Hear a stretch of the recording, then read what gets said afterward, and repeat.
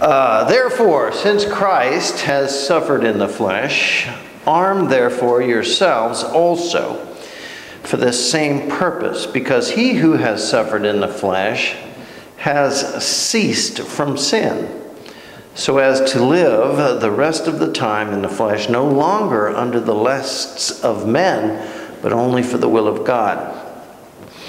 For the time has already passed is sufficient for you, and for you to carry out the desire of the Gentiles, having pursued a course of sensuality, lusts, drunkenness, carousals, drinking parties, abominable idolatries, and all of this they are surprised that you do not run with them into the same excess of dissipations. So they malign you. But they shall give account to him who is ready to judge the living and the dead. Therefore, for the gospel has this very purpose, has been preached even to those who are dead, that though they are judged in the flesh as men, they may live in the spirit according to the will of God. The end of all things is quick at hand. Therefore, be of sound judgment, sober of spirit, and for the purpose of prayer. Above all, keep fervent in your love, therefore, one another, because love can cover a multitude of sins. Be hospitable to one another without complaining. As each one has received a special gift, therefore employ it in serving one another as good stewards, part of the manifold grace of God. Whoever then speaks, let him speak, as it were, from the very utterance of God. Whoever serves, let him do so by the strength which God supplies. So in all things, God may be glorified through Jesus Christ, to whom belongs all glory and dominion forever and ever. Amen. My beloved, do not be surprised at the fiery ordeal amongst you, which comes upon you for your testing, as though some strange thing were happening to you. But to the degree that you share the sufferings of Christ, keep on rejoicing, so that at the revelation of his glory you may also rejoice with exultation. If you are reviled in the name of Christ, consider yourself blessed, because the Spirit of glory and of God rests always upon you. By no means let any of you suffer as a murderer or a thief or an evildoer or a troublesome meddler. But if anyone suffers as a Christian, let him never feel ashamed, but in the name let him glorify God. For it is time for the judgment to begin with the household of the Lord. And if it begins with us first, what will be the outcome for those who do not obey the gospel of the Lord? And if it is with difficulty that the righteous are saved, what then should become of the godless man and the sinner? Therefore, let all of those who suffer according to the will of God entrust then their souls to a faithful Creator and continue doing what is right. Hallelujah. Hallelujah. Reading the word of the Lord. What do you think about this chapter?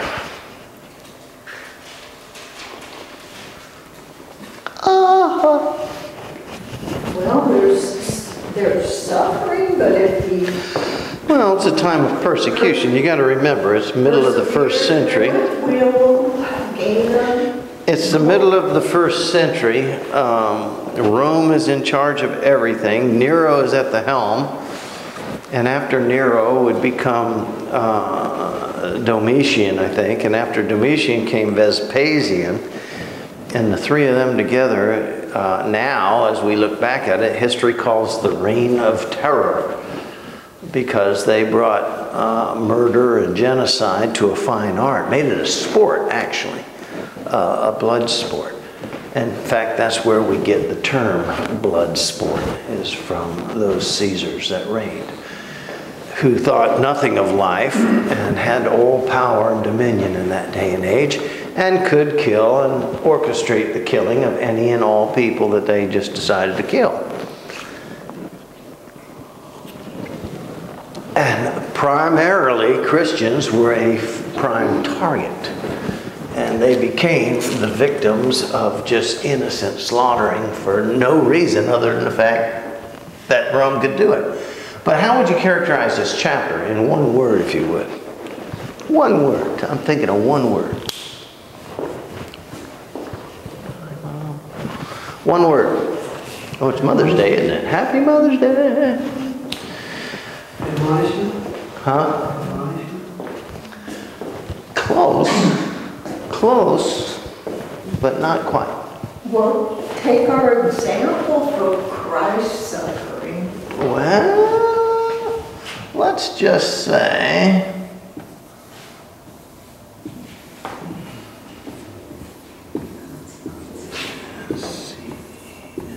I don't know if I spelled that correctly. Looks good enough to me. Consequences. You know, people always say that, oh, I ain't hurting anybody but myself. And that's, you know, no stupider statement was ever uttered. And I've used the illustration many times of the billiard table. You have a billiard table and a rack of billiard balls on it. And you have a cue ball, which is you.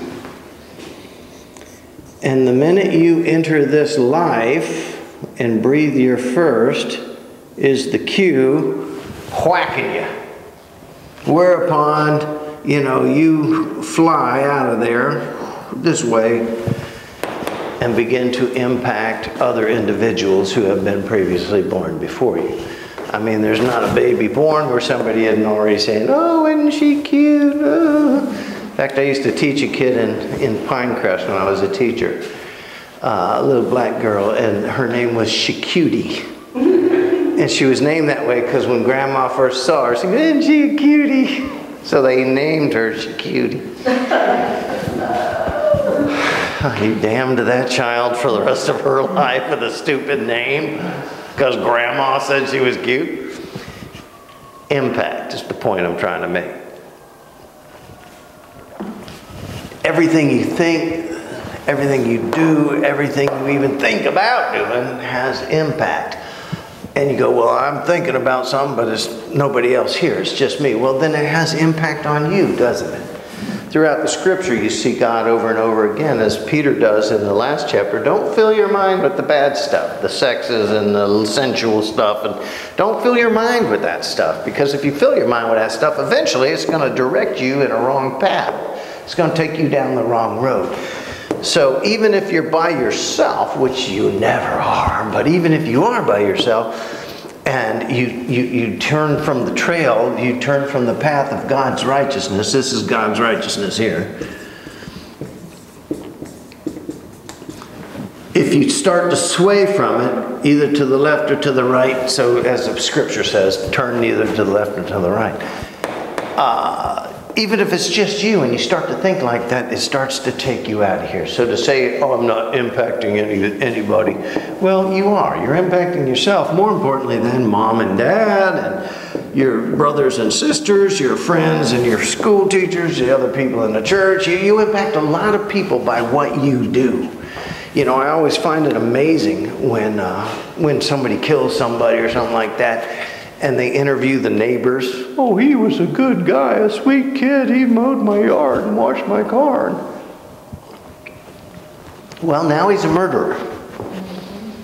You know, you don't think that's going to impact those people? I was living next to this kid all this time, letting him in my house, eating lunch with him, and he turns out to kill 8 people. You see what I'm saying? Everything you do, whether it directly affects them or not, will affect them. Therefore, all of life becomes what? It becomes a responsibility.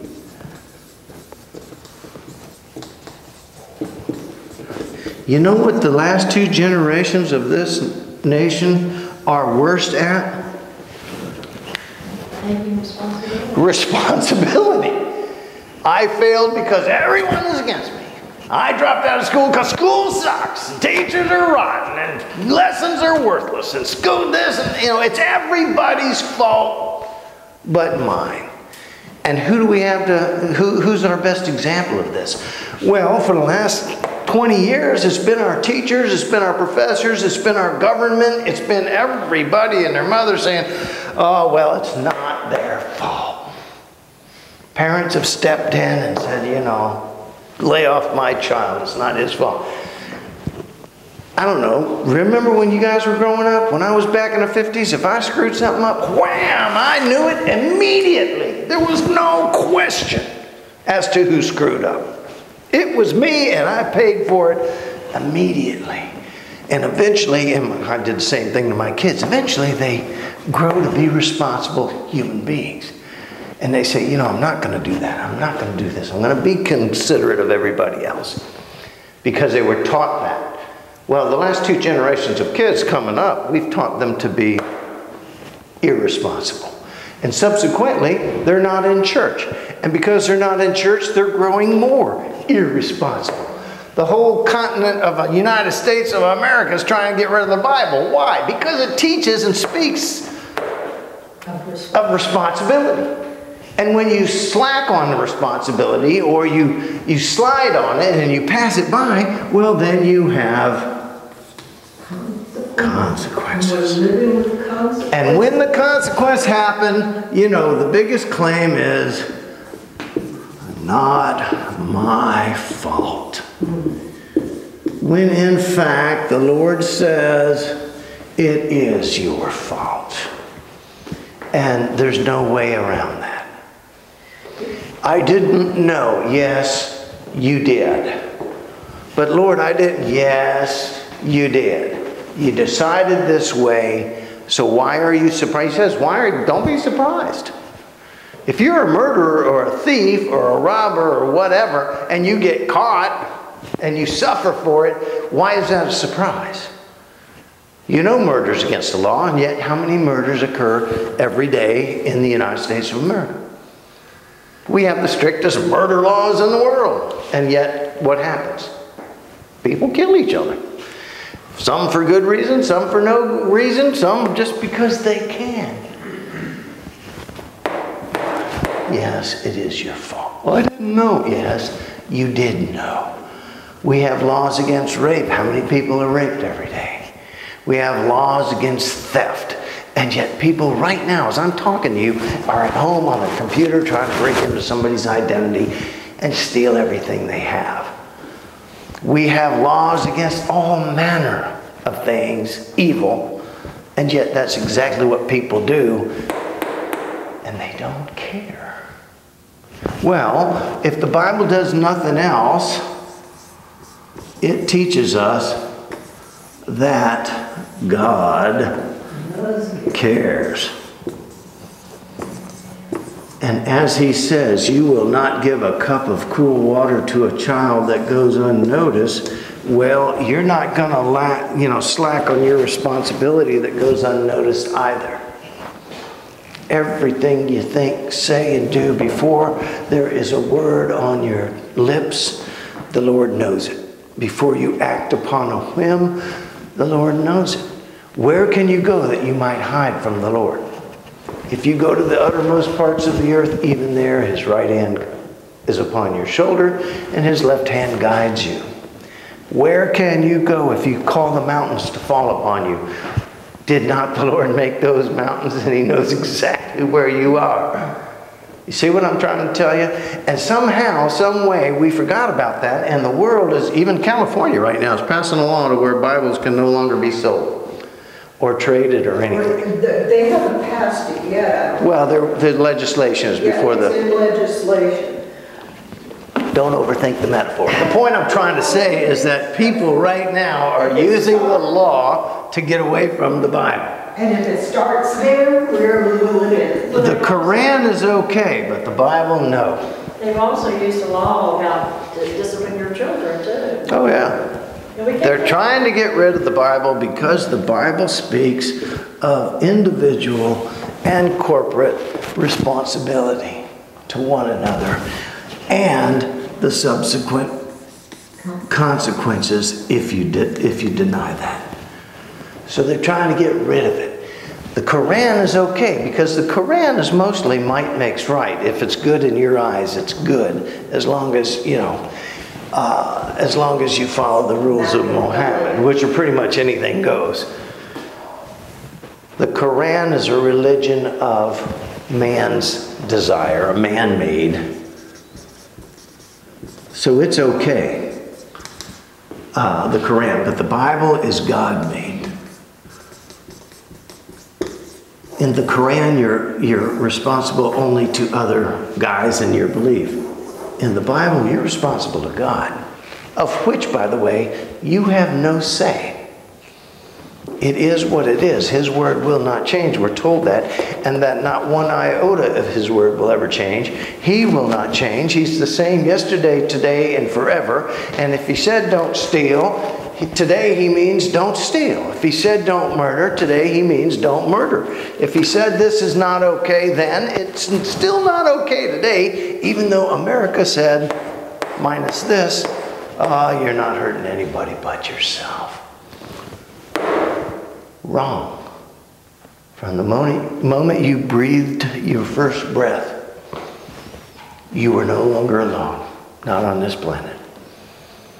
From the moment you took your first breath, opened your eyes for the first time, you might have been a little tiny baby and didn't know it, but you're no longer alone. You're part of a greater community, and therefore you are responsible to that greater community, and if not to the community, to yourself, because you are a part of God's creation. So if you can't be responsible to anybody else, be responsible for yourself, because you are rented equipment. You don't belong to you, by the way, if you believe in God. The earth is the Lord's and everything therein. That means you're a rented piece of equipment. I'm a rented piece of equipment. I don't belong to me, I belong to the Lord, and I better return it in a pretty good condition from which it was made. Amen. If I don't, then that's on me. You know, you go to Joe's Rent All down here, and you rent a post hole digger or something, and you try and take it through concrete and all that stuff and tear up the blade and ruin the auger and all that and burn out the motor, and you take it back to them, what's going to happen? They're going to make you pay for it. They're going to say, no, sir, this is not the condition. We rented this to you.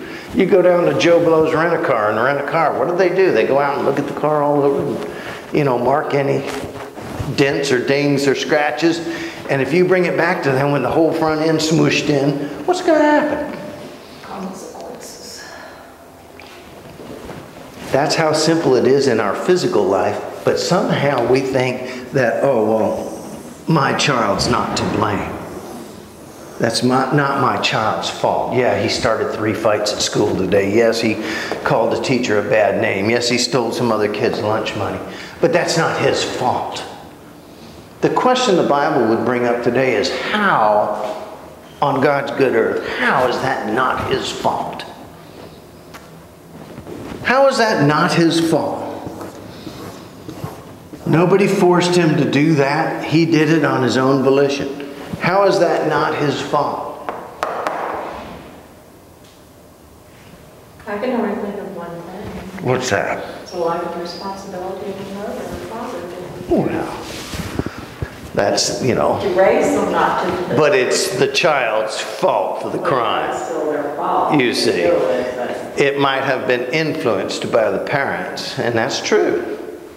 But it's the child's fault. He committed the crime. If I get in my truck right now and drive down I-4 at 190 miles an hour, well, not my truck, but if I had a truck that could go 190 miles an hour and drove down I-4 and lost control of that truck and it started flipping and going crazy and smashed 4 other cars and went off the road and fell into a mall and killed a bunch of kids in the daycare, whose fault is that? That was my parents' fault because they didn't teach me how to drive good enough. No. That was my fault. I drove too fast. I broke the laws. I lost control of the truck. And subsequently, a lot of people paid for my stupidity and my recklessness. If there's no fault to be laid anywhere, it would be on their parts. They were just at the mall shopping. They were just driving down the road trying to go to grandma's house. It's 100% my fault. And that's what Peter says here. He says, be aware. If you suffer because you're a murderer, don't be surprised. But if you suffer because you're just preaching love in Christ, be proud of that. Because not one thing that's happening to you is being neglected by the Lord. Ever. On the other hand, if you're not doing what you should be doing, then be concerned. Because on that day, judgment is already at hand, not by God's hand, but by your own. By your own. Problem with Christianity today is we're just like the rest of society. We Christians think, oh, well, we're different from everybody else. I'm not so sure we are. The divorce rate amongst Christians is about 66%. The divorce rate amongst heathens is about 66%. What's the difference there? Well, when we divorce our spouse, we do it lovingly. What does that mean? There's no difference. So when the rest of the world is shirking the responsibility, I hate to be judgmental here, but I think a lot of Christians are too. You know what? I'll give you a perfect example. If I gave you tickets to Disney World that were only good Sunday morning, would you be in church? 99% of people would not be in church. If I gave you tickets to Universal that were only good Sunday morning, would you be in church? Unless you were a Catholic, then you could go Saturday night. That would be a loophole. I remember when they started that in the Catholic Church. Oh, what an uproar. Even the Pope spoke to it. God does not talk to his people on Saturday night. What? God doesn't pay attention to his people on Saturday night. Pope, whatever at the time. When you have communion in your church, you are to sit there quietly for at least 20 minutes until God leaves your body. What? These were rules, and I'm thinking, okay, next 20 minutes I got to behave myself until God's out of here, and then I can go back to being a heathen. A little bit weird, huh? But that's the point Peter's trying to make. Everything you do, always, since the day you drew your first breath, will have subsequent impact on yourself and everybody else. Therefore, you need to remain ever diligent in responsibility to your calling to the Lord. As God has called you to be, so be. Otherwise, there will be, not there might be, there will be consequences. Some immediate. I mean, if you lose control of your car and kill somebody else in another car, some consequences are immediate. Others will be eventual, but they will be. And a whole lot of Christians aren't understanding that. And a whole lot of Christians, I'm not talking about the godless people, Christians are just as irresponsible when it comes to the things of the Lord as the heathens, as the godless people. I say all the time, you've heard me use this cliche a million times, if you want to know of God, you can come to church or Bible study on Tuesday or Sunday morning, and I can teach you everything about God. I've learned it, I've studied it for 40 years, I've tried to practice it, I've got a PhD in it, in biblical interpretation. But I can't make you come to church. I can't make you love the Lord. I can teach you all about God and what He requires, but I can't make you do it. You see, as much as I want to, you better. Much as I want to, I cannot. That's wholly and completely under your government. What you decide to do, you will do. If you want to come to church, you'll come to church. If you want to love God, you'll love God. If you want to serve and be part of the working of the church, if you want to accept personal responsibility and be a bondservant of the Lord as He asks you to do, that is 100% under your power, not Pastor Tom's, not the denomination, not anybody. That's where it comes right back to you. That's what this chapter is trying to say. Christianity, we talked about Christianity being a service. That's true. It's a verb. It's an ongoing, everyday kind of adventure. It's also a state of being where you are molded, defined, and illuminated through the Word of God, not through your own selfish lusts or desires. But it's also a responsible religion. Responsible to everybody. First and foremost, you value God. Second, you value life. Hopefully your own life, and consequently everybody else's life. And it's in that value of God and in that value of life that the true Christian is born. No, we don't do random acts of evil. We do random acts of kindness. And by the way, in God's world, they're not random. They're ordered. We do ordered acts of kindness. They're planned acts of kindness, not random acts of kindness. I've always hated that verse. I know it's cute and everybody talks about it, but not to the Christian. Nothing's random to the Christian, or it shouldn't be. It should be ordered, it should be planned, it should be expected, and it should be purposed. And that's what he talks about here. Having a purpose in Christ. This isn't something you gotta do. It should be something you want to do. And you want to do it every day, day after day, month after month, year after year. You know what's so cool if you go to some of these older churches? See these old ladies. I used to have them up in Kentucky. 93 years old, and they try and stand up and they get their hymnal and they're warbling out some old song. Lord bless, Lord bless. It's the worst sound in the world. And I would sit there and listen to them and I go, God, this is painful. And they would sing it, and a few of them would try and hit that old high note, oh, it's long since gone, like 40 years ago. And it would just be horrible. And they'd get done and they would sit down and they'd be almost pleased with themselves. They'd go, yeah, boy, I gave God my best today. And I'm sitting there going, somebody shoot me. But I'd ask them afterward. I'd talk to them after the service and that stuff. I said, when was the first time? Oh, I've been coming to church since my mom brought me at 2 years old. And now she's 97. And she's still sitting in that church, belting out those tunes, warbling, barely able to stand.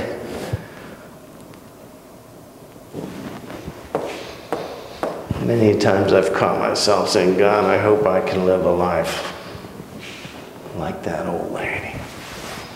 Hope I can warble out a few songs when I'm 97, if I ever am privileged to live that long.